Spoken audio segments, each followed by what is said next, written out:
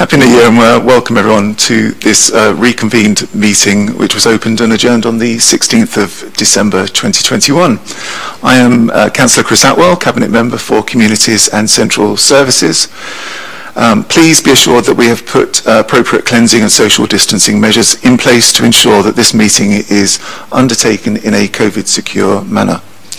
Limited public seating has been made available, and this has been allocated in such a way that all present are aware of the COVID secure protocols in place. This meeting is also being webcast to allow the public to attend remotely if they so wish. Please be advised that the public seating area is not in view of the camera used to webcast this meeting. May I ask members to remain seated throughout the duration of the meeting where possible, and to wear a face covering unless seated. If the continuous fire alarm sounds, please evacuate the room and public gallery by the stairwells. Do not attempt to use the lifts. Please assemble at the turning circle at the end of King Henry Street past the University's Park building. In order to comply with the Guildhall Trust fire marshal regulations, anyone who signed in at the Guildhall reception desk should sign out when leaving the building at the end of today's meeting. May I draw everyone's attention to the fact that this meeting will be live streamed and everyone speaking will be on camera. Members of the press and public are also permitted to record the meeting on the understanding that it neither disrupts the meeting nor records those stating explicitly that they do not wish to be recorded. Please can everyone use the microphones and remember to switch them off when you have finished. Let's do introductions. So let's start with members. Councillor Jeanette Smith, I'm here as part of the membership of this board. Thank you, Jeanette. Councillor Lee Mason, Opposition Representative. Thank you, Lee. Let's officers. Natasha Edmonds, Director of Corporate Services. Thank you, Natasha. Claire Looney, Commissioning and Partnership Manager. Thank you, Claire.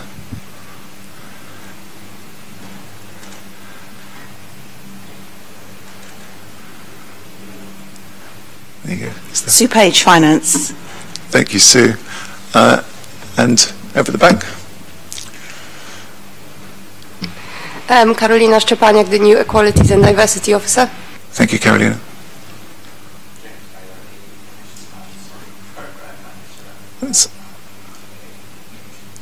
And thank you, James. Do you want a moment? Apologies for my slight tardiness, Chair.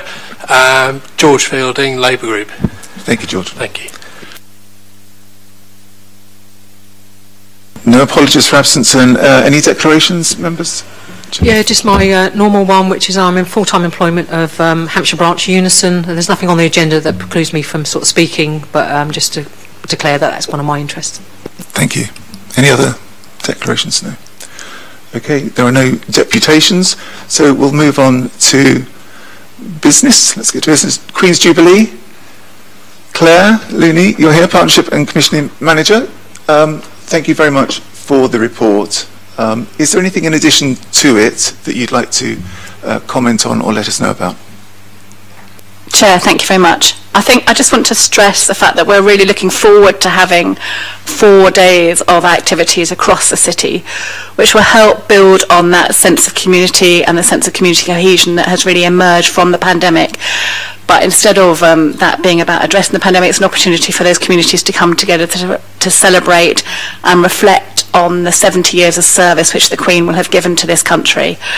We are aware that we've tried to get a geographical spread with those activities. We've also tried to ensure that we are responding to the national programme of activities that occur, but in a fun and Portsmouth-specific way. So it makes it relevant to us as a city and gives lots of opportunities for communities to do their own thing within a wider framework. We hope that the collection of activities that we have proposed, from a beacon lighting, which is a very traditional way of marking a national centenary, oh, not centenary, it's not 100 years, apologies, a 70th anniversary, which is a complete unique anniversary for us to be celebrating as a Jubilee, with one in the north of the city and one in the south of the city, will then be followed by 4 days of activities through that extended bank holiday weekend at the beginning of June. We have the very much loved and very welcomed proposal around street parties where possible in directly communities to hopefully bring those communities together. We also have the opportunities for the big lunch activities, which would be on the Sunday, and that's especially targeted at those communities where perhaps for reasons such as transport reasons, being on a major road infrastructure, they are unable to close their road and have a street party. Alternatively, we also have the opportunity for something new and different around the environmental legacy projects, with an opportunity for wards to bid in for activities to make an environmental enhancement to their direct area, as well as a series of other activities which will be complementary and will emerge over the next few months, such as communities getting involved in the Plant a Tree for the Jubilee, part of the Queen's Jubilee Canopy programme, and also our own opportunity and dedicated exhibition of the silver, which will, I think, be a very exciting opportunity to see some of those city treasures and also some of the Navy treasures. So the Navy have also loaned us a number of items which are going to be part of that exhibition. So we're hoping that this will be a community, very community-orientated programme of activities for communities to celebrate and mark what will be a very unique celebration for that Jubilee. Yes, thank you, Claire. And the central theme of communities coming together in the spirit of fun and friendship, I think, is what the Royal Household want us to deliver. And I think we're probably all ready for something like that. Hopefully we'll be able to do that in June. And also the silver exhibition will be fascinating, I think, for people. It will include the Braganza plate. It's going to include all sorts of wonders, many of which have not been seen for a long time. So as I say, it will include a number of things from the Royal Navy has opened their trophy collection, because obviously that integral maritime history for the city is really important. So they'll be contributing elements to the City Museum exhibition, which will be on show. Terrific, isn't it? So lots happening. So, opposition spokespersons, Lee? You read my mind, because I was planning to ask about the Catherine of Braganza plate as well. We're very similar. Yes, I was a little bit scared then, thinking I've been doing my search history. That actually is held by the cathedral, so is there any chance that they're going to join in with the sharing of their treasures? I can certainly ask. Okay. I know in the past when we tried to have them tied up with we have the tankards of a similar age, they haven't been quite so willing to, but hopefully they might be willing to put forward and be involved as well, would put forward their treasures. Well, for full disclosure, I'm a member of Cathedral Council as well, so nudge. I can speak with the Dean. The Cathedral, I think we're also talking to the Cathedral about a special service as well to sort of take place. But good, thank you. Thanks, Lee. Any other questions on Queen's Jubilee arrangements? Happy? Just welcome really that they is spread across the city, and pleased to hear there's going to be a beacon lighting at Fort Woodley as well as at the Southsea Castle, so thank you for that. Good. Well, thank you, Claire, and thank you for explaining that there'll be, I hope, opportunities for everybody who wants to take part over the long weekend, or the very long weekend, isn't it, 4-day weekend, to have some fun and to come together with other people in the communities. Thank you. It is recommended that the outline programme of events can proceed, and that the request for £50,000 funding to support them will be found from a proposed one-off increase to the service 2022-23 budget being considered by the City Council next month. Thank you, Claire. The next item, Member Champions Protocol. James Harris, Senior Local Democracy Officer, is here to tell us about it. If you give us a quick outline, James, that would be helpful. Thank you, Councillor Atwell. So members have the report. You'll be glad to know I'm not going to go through the report verbatim, but I should just provide a bit of context and explain some of the proposed changes.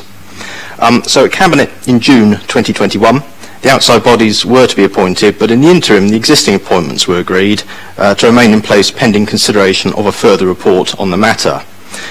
This report revisits and refreshes the existing protocol in light of benchmarking with other local authorities who have member champions, and takes on board the comments made at the June Cabinet meeting to remove the duplication of roles that have a remit which primarily sits within that of a Cabinet portfolio.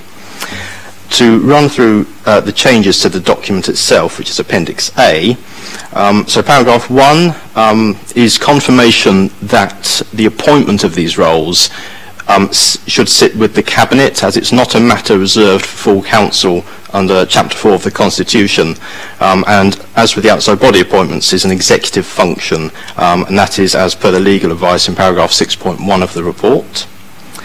Paragraph 2, the old section B is essentially superfluous, as it is covered by the old section C, which is the new section B. In essence, if you are no longer a councillor, you will no longer be the member champion. Part 3 has been redrafted to make the role description a bit clearer for all parties, and notes again to avoid duplication with cabinet portfolios, and provides some general parameters to ensure the roles have an effective purpose. Paragraph 4 is unaltered, save to add a framework at the end for reporting back to Cabinet on an annual basis. And paragraph 5 is a new paragraph with regard to conduct. It's essentially been added to provide clarity to post holders as to, again, further clarify the remit of their role. The report, in addition to approving the revised protocol, the Cabinet member is requested to approve the titles and nominations until the appointments are considered again, which would usually be the first Cabinet meeting of the new municipal year, so that would be usually June each year. So the nominations are as per put in June, but with a number for the previous champion roles which fell or fall within the remit of Cabinet portfolios, subsumed into those portfolios as per the comments made at the June Cabinet meeting and in accordance with the revised protocol if adopted. That's all I have to say, so thank you very much. Thank you, James. Comments? Jeanette? Just a query, really. In 3.4, the third sector of City of Service is shown as a vacancy, and the report saying that the nominations that were put in place in June would sort of just be carried forward. Appendix B then says the third sector City of Service, there was 2 nominations, Councillor Stuart Brown and myself, and I thought at the Cabinet meeting that Councillor Stuart Brown was elected or nominated and successful in that vacancy. So could you just confirm that is a vacancy or Councillor Brown is doing that? James? Thank you. It's my understanding from the meeting that Councillor Brown was put forward by the leader to fulfil that position, but as the item was deferred, the existing appointments were agreed to continue until somebody else was appointed, and there was a previous vacancy. So it's my understanding there is a vacancy still for that position. So I can just follow up on that, because it's the third sector and City of Service, especially with COVID and the reply that the communities need to do with COVID. I think it's really important we have a champion in that post. So could I ask the Chair to sort of take that back to Cabinet? And my understanding of that meeting, Councillor Brown was agreed, because I was there at that meeting. So it's not that I want to do it, it's if Councillor Brown can do it, but I think it's important we have somebody there in the champion role. Agree. I'll take that to Cabinet on Tuesday. Lee? I was assuming that these positions that are in Appendix B you're actually going to be putting into place today. So so you will be choosing someone to go into that role, whether it's Councillor Brown or Councillor Smith today. Is that not the case? Well, James, would you like to do that? Thank you. Just for clarity, there are 3 elements to the report. 1 is to consider and agree the revised protocol. 2, the titles in Appendix B, and C, to appoint members to those said appointments. So I can appoint. So if you wish to, yes. Jeanette? Can I nominate Councillor Brown then? Okay, yeah. So Councillor Brown will be the champion. Okay.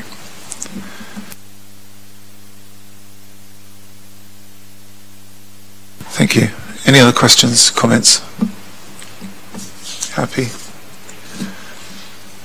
Okay, thank you. So it is recommended that I approve the revised Member Champions Protocol at Appendix A of this report.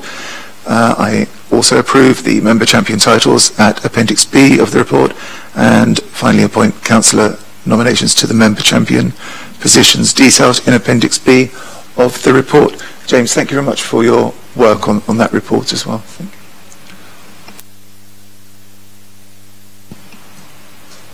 Next item, future ways of working, connectivity report. Natasha's here.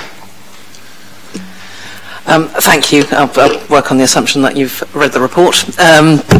So really the purpose of raising this with you today is in relation to the recommendations that we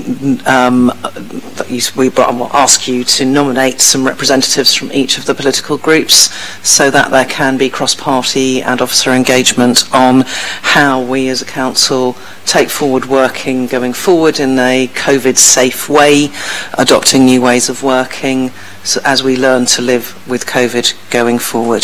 There is some work already underway, and we've been able to secure funding from a COVID grant to do some of that initial work, and that is now progressing, particularly around standardising desk setups, a resource booking system to manage the capacity in our offices, and equipment to enable meeting rooms to be facilitating hybrid meetings so that we can have more engagement with people who are working remotely, and that includes partners as well as staff who might be working from home going forward in the future.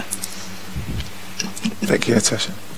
And thank you for all your work around the connectivity project. It's an important piece of work, isn't it, as we work our way through the pandemic and future opportunities for how we work and live, and hopefully find a balance between the two. Any questions or comments about the report? No questions, but are we going to take forward the group positions in terms of forming a working group on this? Because I think it's very important that we do.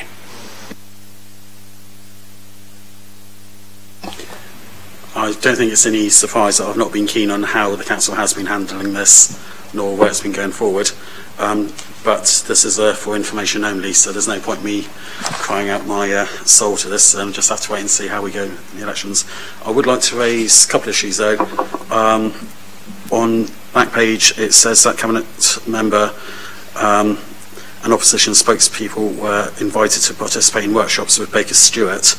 I've got no recollection of that in May, and I have been doing a search, so I can assume it would have been the previous Cabinet, opposition spokesperson, but since May there was an election and we didn't really have anyone in post for the first half, and I was in post for the second half. It seems to have been a weird time to do the workshops, and weird to invite people who are outgoing as the portfolio holders.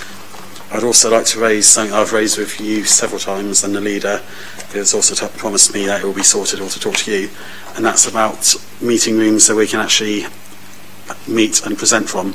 At the moment, this is the only room that we can have a meeting and present and make a decision in the whole council. For a city of our size, that's quite appalling. We did used to have the executive meeting room, but all the equipment from there has been taken out and over the other side, but it's not been put into a meeting room, it's off in the corner. So in effect, this is the only room we can make use of for any meeting we want to have. So where we've been doing text meetings, we are reliant on having to have the members of the public coming in rather than being able to watch it from home, because there was no equipment up in the executive meeting room.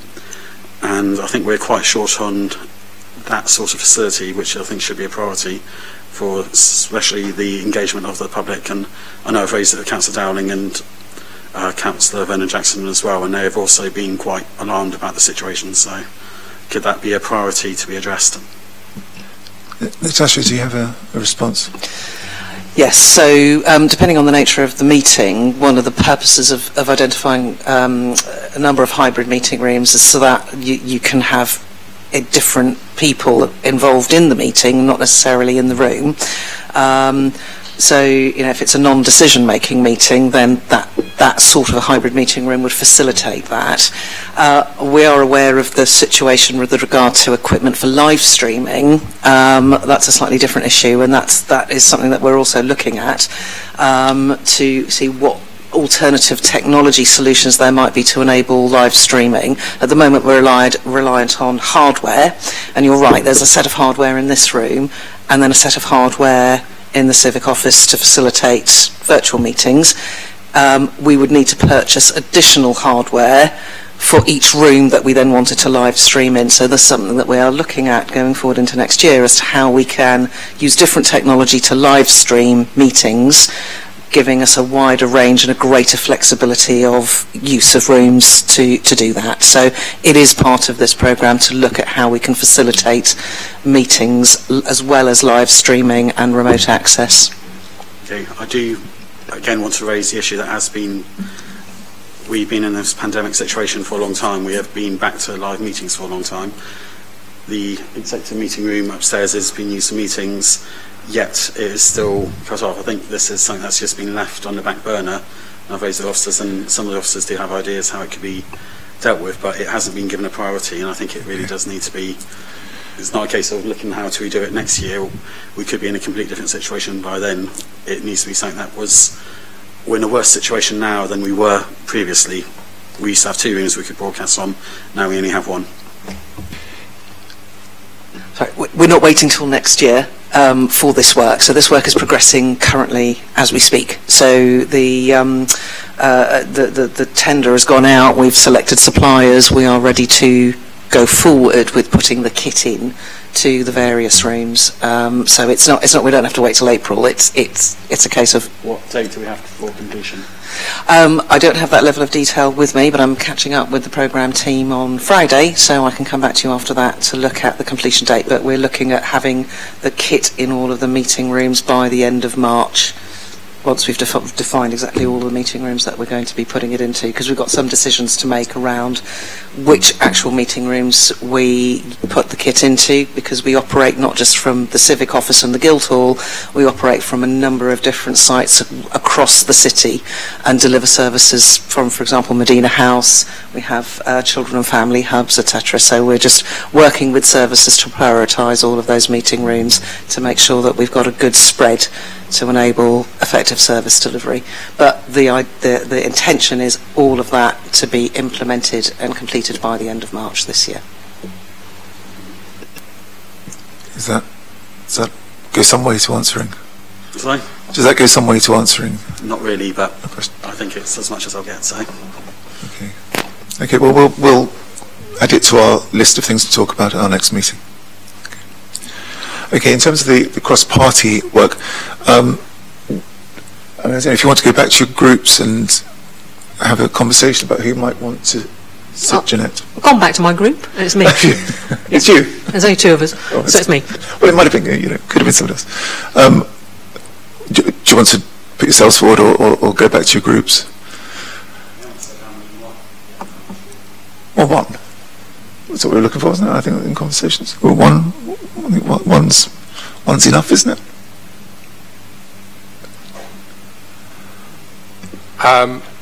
I mean, if we want to appoint now... We don't have to. We don't have to. Okay, I'll take it back to... I've got a group meeting soon, so I can take it back to there. We'll catch up on that, okay. Lee? Okay, all right, okay, Will? Yeah, no, well, nobody... Well, your voice will, I'm sure, represent everybody else. Yeah, we'll pick that up then. Okay, thank you. Anything else on connectivity? Thank you. So I recommend that, and note the progress made to date and the upcoming work that will be delivered by the connectivity programme. And again, I think it's been a big piece of work. It continues to be a big piece of work, an important piece of work. So thank you and everybody else that has been involved. On to monitoring of the second quarter of 2021-22 revenue cash limits. Sue Page is here from Finance. Hi, Sue. Would you like to give us a brief Yes, just to overview? say that the overall position quarter 2 for the council was reported to Cabinet on the 30th of November, and this report... So you want to ask you to get a little bit closer to the mic. That's it. Sorry. And this report is specifically about this portfolio. The overall position, after taking account of COVID-related costs and lost income and windfall items, is a net underspend on the portfolio of £82,000. The overall all the reasons, the key reasons, are set out in the text there from paragraphs 4.23 onwards. If anyone's got any questions on that, that's basically it. Thank you. Thank you, Sue. And thank you for always doing your best to explain these things in a way that I might understand. It can be quite tricky. Jeanette. Yeah, thank you, Chair. As you know, I've been sort of asking for this sort of report to come to this committee, and hopefully moving forward we'll have regular committees, even if it's for info only, so we can actually see what's happening. Looking through the report once again in 4.6, information services is an overspend of 225,000, which is quite large and getting larger, even from when I was portfolio holder. I accept the several factors, but how many years are we going to keep accepting that information services are overspent without really tackling the issue and making sure that they come either on budget or underspend? And are we doing anything to try and address that? I'm sure we are, but how do we do that, basically? Thank you, Jan. Well, yes, there's lots of activities. It's a good opportunity to talk about it. I think Natasha is probably best to pick, if that's okay. Yeah, no, absolutely fine. Yeah, no, you're right. The information services budget has been overspent for a number of years, although I would say that a considerable amount of work has been done since last year, when the overspend was probably closer to 600,000. So it's reduced quite a lot over the last 12 months to be closer to 200,000. And I think further work has been done, so the next budget monitoring outturn is likely to show an even better picture than the one that you have. There is a considerable amount of work underway in terms of delivering the IT strategy and IT transformation that is moving our infrastructure into the cloud and off the data centre. A lot of the expenditure within IT is to address what's called technical debt. So that is IT infrastructure that is increasingly becoming obsolete, or that is attracting very high support costs from suppliers, because the IT industry is moving much more to a cloud-based infrastructure than an on-premises infrastructure. The Council took the decision in 2013 to build a data centre at a point where the industry was moving to the cloud, and that was an opportunity that was potentially missed back at that time. That hardware and all the licenses associated with it are becoming increasingly costly as suppliers increase their costs to provide security, patching, etc., as they're encouraging their clients to move to the cloud. So that's what we're doing now, but we have a legacy of a very complex on-premise infrastructure that now has to be unpicked and moved into the cloud. The other thing that we are doing, which is going to help in reducing our costs, is decommissioning a number of systems that we no longer need, or where the implementation of tools like M365 are providing viable alternatives to some of the systems that we have. So that enables us again to make the infrastructure less complicated and reduce the associated costs with that. So that work is all underway, and as we move more and more of our systems to the cloud, more and more comes off the data center, and that reduces the cost. And this is what the current IT strategy is looking to deliver going forward. It's also predicated on a number of staffing savings in terms of delivering that infrastructure change and transformation.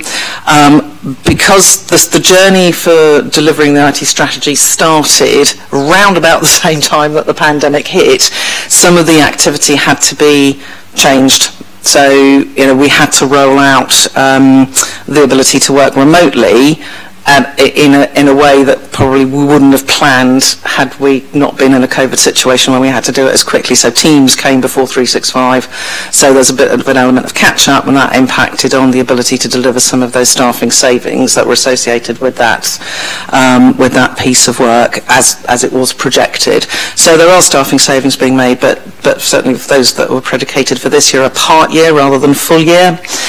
Next year, we will be in a position where the savings related to staffing will be full year rather than part year. So there are a number of activities that are underway that I am confident that by next year we will be in a break-even position in relation to the budget, and we'll be aiming to not only deliver a much better IT service, much more resilient infrastructure, much more secure infrastructure, but also at a much lower cost than has been the case previously. Thank you, Natasha. And Sue, what's the latest forecast outturn? The latest forecast? Sorry, what's the latest forecast outturn? For IT, it is lower than the figure that's quoted here. So, I mean, it's coming down. It's going down. It's moving in that direction. Quite considerably, isn't it? And I have to tell you, when I came into post, it was one of the two things I was most concerned about, and we've been working very hard on it over the last year. So, as Natasha said, I'm pretty confident it will, won't it? And actually take this opportunity to thank the head of IT for working hard on that. Jeanette. This is in no relation to the staff within IT. They have worked extremely hard, as the rest of the staff have in the council through the pandemic and everything else. So it's not a reflection on them. I had a sharp intake of breath when you said it was 600,000, because obviously I didn't know that, because we've never had a report that said that. I'm pleased to see that it's going down, and I will hold you to the break-even. Because it's something we really need to get a financial control of, IT. It's been going on for many years even before the pandemic, but I'm glad to see that it's now one of our priorities, so thank you. I have to tell you, I will also hold Natasha. I mean, it genuinely was one of two things when we've made significant progress, I think. Sue, sorry, back to you. No, I have nothing more to add on that. Any other questions, comments? Good. Okay. So this item is for noting. I therefore note the report. Okay, next item, workforce profile. Back to you, Natasha. Yeah, thank you. So what you have is a workforce profile report. This profiles the workforce for the year 2019 and the year 2020. It is something that we should be doing and publishing on an annual basis, so I'm very pleased to be able to present that information now for those 2 years, and to commit to doing that annually going forward. It is a really, really important part of understanding our workforce and complying with the public sector equality duty, but also, and more importantly, identifying any issues that we might have, assessing our performance, and the most important, actually taking action to make sure that our workforce is, our workplace is inclusive and our workforce is as diverse as it can be and is representative of the communities that we serve. So without that level of data, it's very difficult to know actually what our workforce looks like and what barriers there may be for staff with different protected characteristics. What it has done is identify a number of gaps in our data, but also in our data collection. So we've got plans underway which are outlined in the report to address those gaps, but it also gives us a baseline against which we can measure our progress against various initiatives as we take our strategy forward for our workforce and more broadly for diversity and equalities across the city. Thank you. Jeanette? Thank you for that report, and it's really comprehensive, and the Chair also knows that I've been banging on about equality and the duty on this anyway. So I've got one comment and one question, two questions, sorry. The comment is in 3E, the equalities data of applying for jobs. Well, that was systems thinking that took all that out, which is why I don't like systems thinking, because it has caused us a gap that is quite large. So that's just a sort of a comment sort of going forward. So the two questions I have are, one, from Employment Committee, we've got a race equality paper, succession planning and gender pay gap, and how does that feed into the equality annual report, or does it? Does it need to be separate? And the other question is how do members, officers and services use the EIA as part of the toolkit to improve equality and diversity and inclusion, and it's not just a tick box? So, two very, very good questions. I think you're absolutely right to identify where the race equality and the gender pay gap fit into this in an overarching way. That is absolutely a gap we need to address. So that is something that we are looking at going forward. And actually, I think Carolina's only week 2. But it's one of the conversations that we've already started in terms of priorities for her as our Equalities Officer, in terms of how do we bring all of this together. We have the opportunity to refresh our equality strategy in 2022, and we're aiming to use that opportunity to start to look at what different mechanisms we need to have in place for reporting, as well as for monitoring some of our data. There are, this whole area of equality, diversity and inclusion is absolutely massive, so we need to take the opportunity to put some structural framework around it so that we are using the data to point us in the direction of what the priority areas are. We know race is a priority area. I think the pandemic has shown up significant race equality issues nationally, globally, as well as in the city, but we also have a number of gaps, particularly around our LGBTQ communities and focus, as well as in our data gathering. So I can't tell you that this is what is going to happen, but what I can tell you is that we've identified that as an issue that we are going to be working on going forward. So, and obviously as outlined in the report, an annual report hasn't been done as was committed in the previous strategy, but that is something, again, that we'll be looking to reinstate going forward with the new strategy.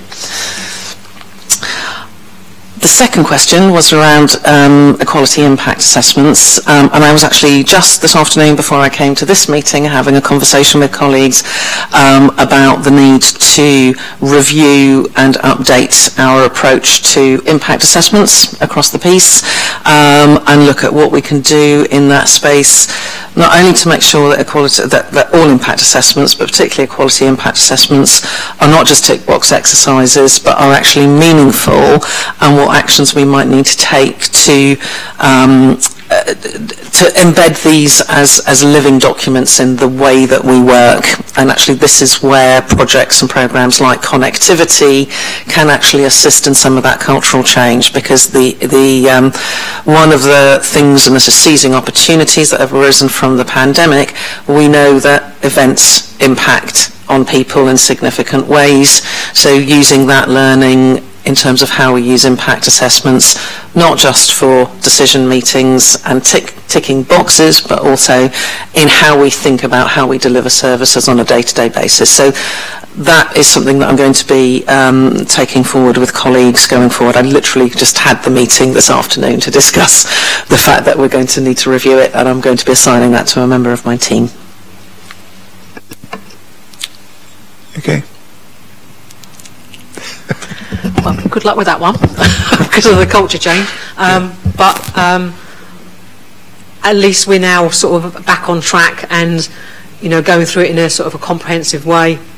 Sort of the questions really came into the workforce profile and the equality and diversity inclusion paper as well. So it's making sure that it is not used as a tick box exercise, and my fear is it is already, but I think if we can get some sort of movement on that, which you look like you've already started, then I think we can get that ball rolling, that it becomes an integral part of what we do, and second nature in what we do, rather than, we've got to go and do an EIA. And I haven't succeeded in that in the last 18 years with the council, so I wish you luck.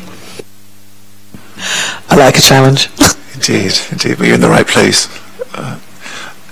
I mean, one of the conversations we have over and over again is that everything in this area, in equality, diversity, and inclusion, must be meaningful. Things that we do must be meaningful, and that's the conversation we have all the time. And you know, Carolina and James being here will help us to achieve, because you need resources to do these things as well. It's a big piece of work, and it takes time and energy. So I just want to take this opportunity, while there are 3 people watching, actually, to thank the staff for Race Equality Network, who have been a really terrific addition to the support the city has around EDI. And I'm really, I'm very proud to be an officer of the Staff for Race Equality Network, and those kind of things really are helpful, and people give up their time to come along and to get involved. It has been terrific over the last year. Anything else? Lee? I've got a few complaints and comments, so... Okay, I'll put my surprise face on. Yeah. First one, in B, referencing the 54% of the workforce who live on Portsea Island, the city is actually PO1 to PO6, not PO1 to PO5. And I know it can often be forgotten that Cosham, Drayton Farms and Paulsgrove are part of the city. Our figures would actually have looked a lot better if we'd done the city boundaries, which we managed to use for education, tax purposes, everything else, rather than saying, oh, we'll just look at this 54% live on Portsea Island. Portsea Island is, I think, irrelevant in this situation. It is the city, so it should have been done to PO1 to PO6, and I have a major gripe with that. I think it's probably a reasonable comment, isn't it? And can we... I can see you making a note of it, so we can adjust that going forward. Absolutely, we can. Thank you. And apologies. Yeah. And also in moving down to D, whilst I do think that religion shouldn't really play a part in someone's employment process, and I think a lot of other people feel the same way, the fact that only a third of people respond on that question, and even of those that respond, it's still quite a low figure that have a religion. On page 60 of the 2019 survey, it does list out the wrong way, saying a higher proportion of males working at PCC are Christian, females are more likely to have no religion than males. It's actually the opposite way around, but I do note that's been corrected in the 2020 version. It might be worthwhile correcting in the previous edition if it's going to be given out and used. And furthermore, whilst I did sort of think, oh, that looks good, we've got gone up 1% of BAME employment, then I noticed that we had dropped 3% in reporting, so I don't, from 78% down to 75%, so I wonder if that was really just a drop in the number of people reporting has pushed it up, not the actual change. So I think that could be made a little bit clearer. Okay. Is that improvement possible?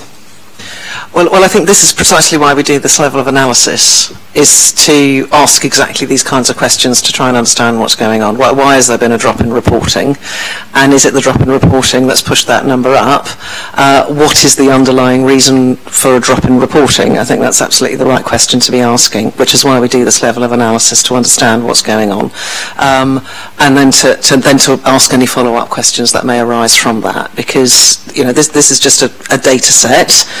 What we do with it is what's important in terms of understanding the workforce and the reasons why people may be behaving in a particular way, either under-reporting or not applying for roles or not updating their information and keeping it up to date. Okay. Yep. Thank you. Thank you, Sasha. Any other questions, observations? Okay, thank you. Well, as this item is for noting, I therefore note the report. And finally, equality, diversity and inclusion. Back to you, Natasha. Thank you. So again, this report outlines progress against the 2019 to 2022 Equality and Diversity Strategy, but then also provides a summary of some of the activity that's been underway throughout the period of response to the pandemic that has a specific focus on equality and diversity. I think some unfortunate combination of events has meant that we haven't managed managed to progress or complete as many of the objectives set out in the strategy, although quite a few are now underway. But I think it's probably also worth noting a number of activities that have been undertaken in addition to the objectives set out in the strategy. So there's been no complacency, but it's been disappointing that we haven't managed to complete as much as we would have liked to in the period of the strategy. Having said that, we have, as I said earlier, the opportunity to refresh the strategy and further progress the objectives and develop those along a wider range of strands and areas of priority for the city. Thank you. Any questions or comments on the report? No? Well, again, I want to thank you and everyone who has really kind of got to grips with this. It's you know how important it is to me that we do this and we make it meaningful, and we support this area of work, which is why we're very pleased to see Carolina and James here today, and looking forward to working with you in the coming months. And I would like to take this opportunity also just to reassure anyone who might be listening in that we are committed to equality, diversity and inclusion in this city, and that's who we want to be. That's who we are. Thank you very much. As this report is for information only, what do we call it? It's for noting. I therefore note the report. And I think that concludes today's business. Thank you all. Thank you very much. Have a good and safe evening.